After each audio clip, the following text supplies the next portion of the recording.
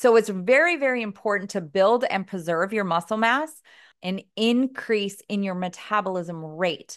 A term that they use a lot is basal metabolic rate, BMR. If you've worked with a trainer, you may have heard that. If you've worked with a nutritionist, you may have heard that. Essentially, what is BMR? In the simplest way of putting it, it's the rate at which your body burns through its fuel source, burns through its ATP, burns through the calories that you've given it. And that BMR is not just working to burn fat cells. It's not when you're running on a treadmill or on a step master machine at the gym and you're seeing that number where it says you've burned 30 calories. You very well may have burned 30 calories in that step, in that exercise routine that you were doing.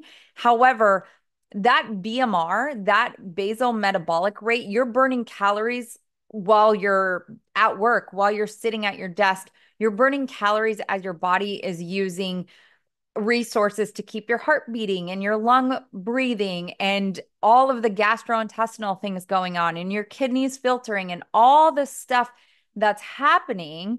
That metabolism is working in the background. Now, it's not burning things quickly. You're not going to just sit in your office chair and be like losing 15 pounds. That is not what I'm saying. I am just saying that your metabolism rate is not, it does not stop. Like you don't, because you got off the Stairmaster, that your body is no longer burning calories. It is absolutely burning calories, just not at the level that it was when you're in active exercise and your heart is pumping, pumping, pumping.